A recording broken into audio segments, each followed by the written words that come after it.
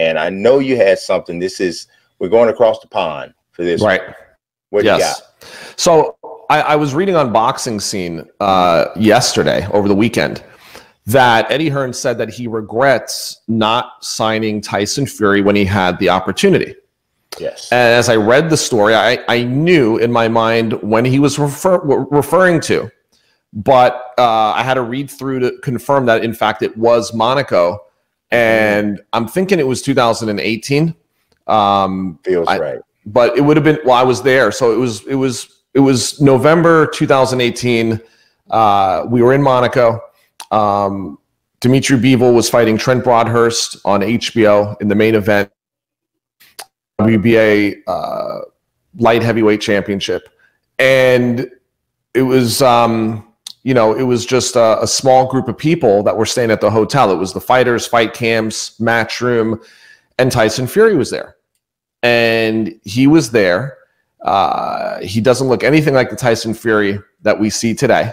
He was quite large, quite out of shape. I had talked to him a lot during that week, and he was expressing that he was getting back in shape, that he was going to train, that he was going to compete, that he was going to win the heavyweight title again. And that was when a lot of people were calling him out too. And he was talking to me about it. And I remember because he was telling me that, Shannon Briggs is calling him out. All these people were calling him out. They thought that he was sort of finished and kind of in no man's land. But I guess what I have to say is I don't think that Eddie, I know in hindsight he regrets it, but I don't know how much of a push he was making to sign him, because at the time I think that there was a big question mark as far as, will Tyson Fury really come back? Will he really put his demons behind him? Will he get back in top form? And would he be able to compete and win the heavyweight title? So, I know Eddie regrets it. What I'm saying is I don't know how much of a realistic scenario it actually really was. That's interesting, and obviously I'm going to have something to say about that in the championship rounds. But I did want to go ahead and show I believe this is the time period that's that you're referring to. That's in Monaco. Yeah, in Monaco, you can see there's a poster back there. It says Casino de Monaco. So it was in 2017. Okay, 2017. October 2017. So that is you can tell. This is not the Tyson Fury from a physical shape standpoint that we're seeing now. So, he like you said, he regrets not signing him. I have a take on that. It's clearly what he's talking about is right now, if he had Tyson Fury, Deontay Wilder would be on the outside looking in, and it would be all about Anthony Joshua and Tyson Fury, and he'd have essentially control of the two biggest British two biggest heavyweights from the UK, with the biggest name, the biggest draw. The Wembley Stadium thing might have already happened twice by now, and the payday that would have come off of that would have been insane. And then they would still have an opportunity to do a third fight if they wanted, and they would control all of the cards in terms of Deontay Wilder. Because if you think about it, Deontay was gaining obviously popularity, and he was a significant presence in boxing and obviously in the heavyweight division. But the draw with Tyson Fury took Deontay Wilder's star level to another place. It took him to another place from a notoriety standpoint. That was a huge fight, and that was the first really huge fight he'd been in. And so without him, so if you take Tyson Fury out of his stratosphere, and he hasn't fought Tyson Fury. He's only fought the likes of Dominic. Well, he hadn't even fought Brazil yet, but he's only fought the Johan Duhaupas and these different fighters that he's fought, Luis Ortiz. I don't know that Wilder's star level is at the same place. Instead, that entire situation is in the UK with Eddie Hearn in the scenario that he's talking about. So I certainly understand. As someone who follows boxing and loves the sport, I'm glad that he's not with Eddie, because I don't know what kinds of fights we would have been seeing. I think that obviously Tyson Fury, Anthony Joshua is a potentially interesting fight, but I don't think it's quite as interesting as the 2 fights against Deontay Wilder. I think the style, the differences between those 2 guys made for 2 more interesting fights, even though the second one was completely lopsided. The first one was a very good fight, and I don't know if we would ever seen a fight that good between those 2. Right. And no, I hear what you're saying. I mean, it makes perfect sense. But remember, what Eddie was saying was that he regrets not signing him when he had the chance. For sure. For sure. And I'm not, what I'm saying is, I don't even know if he really had the chance. That's you understand what I'm saying is I was there and I remember the vibe. Yeah. And I don't believe that Tyson Fury was even there to meet with Eddie.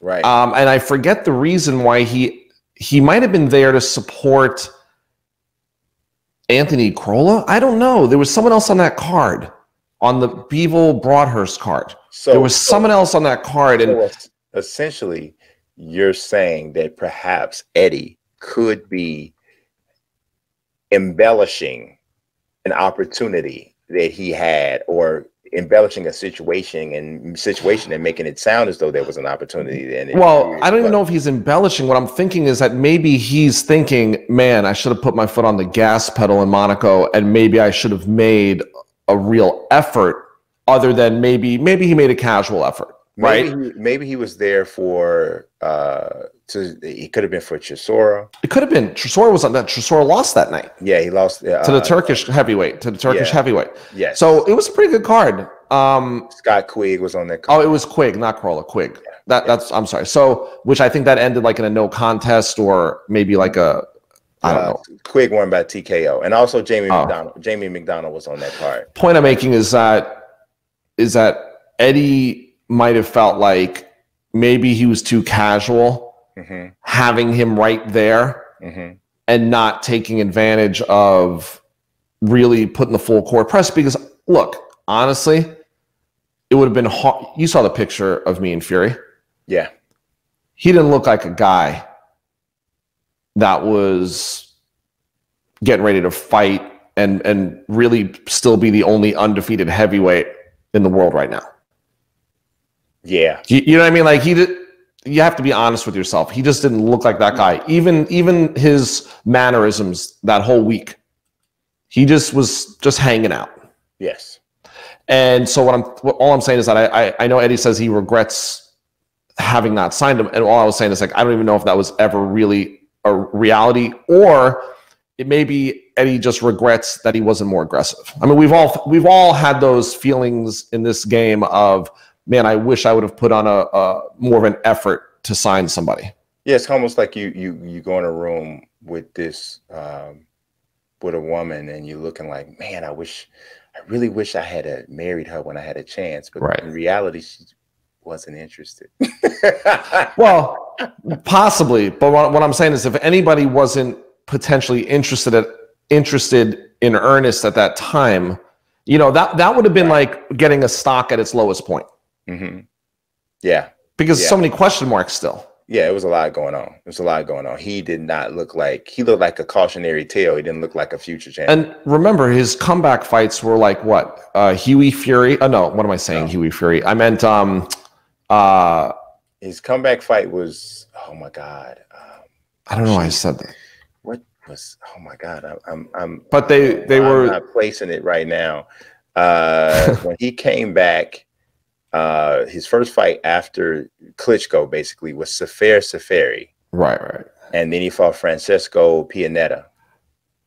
And then it was Deontay Wilder. Right. So, you know, who knows what, you know, I don't think that would have been the same path under Matchroom's banner. He had been out of the ring for almost 3 years, man. Since beating Klitschko. Yep.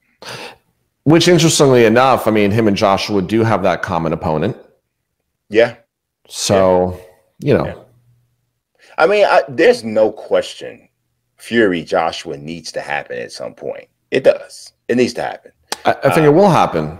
I'm almost positive it will happen. There's no way we're and you know, with all this time off and the third fight, you know, pending for Fury and Wilder, who knows? I mean, it might happen even before Fury and Wilder 3. I don't know. Yeah, so you never know. It's a possibility. It's a possibility, and I'll love to watch it if it happens. But I am still glad that Fury's in a different. The only way that fight happens, of course, is if Wilder gives permission, as long as he's granted to be the one that fights the winner. Step aside money, yeah. Right? Isn't that what you're talking about? Yep. I just wanted to make sure we were on the same page. Listen, you know what you're talking about. Come on. Hey, I just want to make sure we're on the same page, man.